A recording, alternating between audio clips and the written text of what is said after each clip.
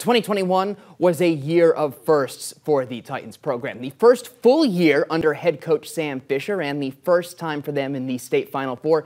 This year will be one of firsts too, with several graduates opening spots for players in the lineup and rotation. Now, before the first game Wednesday against Ottawa Hills, they're focused on finding themselves and also reaffirming the new standard. I think that's the standard for this team in years moving forward, that winning the track, winning the league, moving on in this state tournament, that's the goal and that's the expectation now every year. No pressure. I joke with people around the school and stuff, like if we don't make it to the Final Four after my second year, they're going to run me out of town or something. Really? No pressure.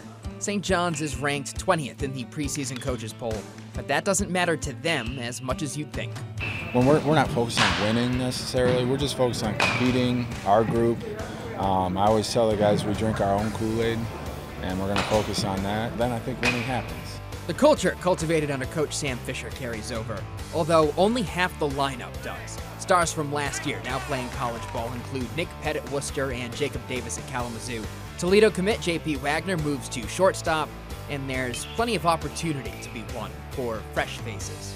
We're only returning 4 starters, but I'm not thinking oh man, what are we gonna do? What I've seen so far is these guys are just filling in.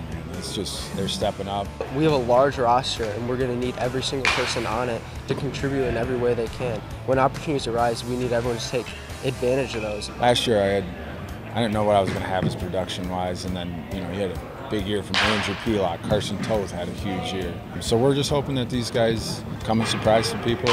So who are they?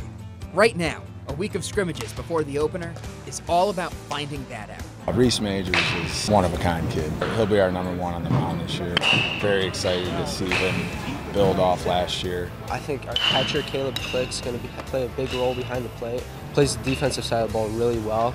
And offensively, he can really step into a huge role for us. Trey Lake is a returning guy. Trey Lake is one of the most talented guys we have around here. He plays loose, he plays relaxed. And then you got Braden McGraw, coming off the football season. He was a leader there. Jacob Duque off the mound. I mean, he brings the velo and he brings the intensity that we need after losing Jacob Davis from last year. What can they do?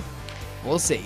I've already told this group, I think they can do just as much, if not more, but they have to set that. They have to establish who they are. We as a staff can guide them, but they're going to do it. They're going to establish who they are, and then we'll see what happens.